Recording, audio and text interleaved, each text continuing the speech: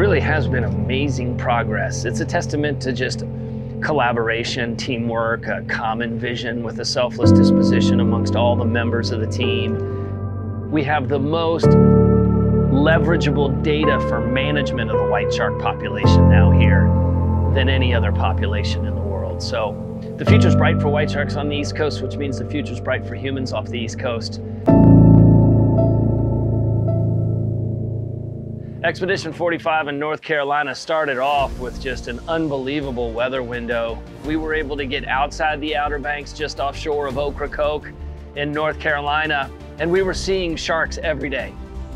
There were two primary missions. Number one is to continue to close the gap on this mating, so we needed to see mature animals to do that. But also number two was to sample other animals in this region at this time so the scientists could understand how their physiological makeup looked compared to other parts of their migratory range. And we were humming with that. We saw 4 white sharks that we captured and tagged, saw another 3 or 4 that we did not.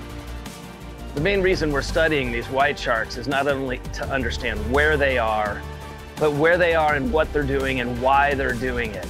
So we can leverage that to manage them back to abundance, to make sure they're thriving off the East Coast, which means humans will be thriving. So this has been an unbelievable project as we get near the end. I mean, we now know where our white sharks are going, what they're doing when they go there, and why they go there.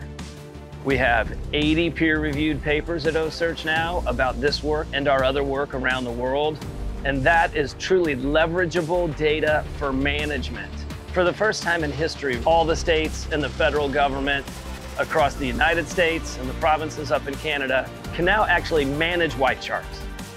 And that is the key so that we can create our own path toward abundance in the ocean.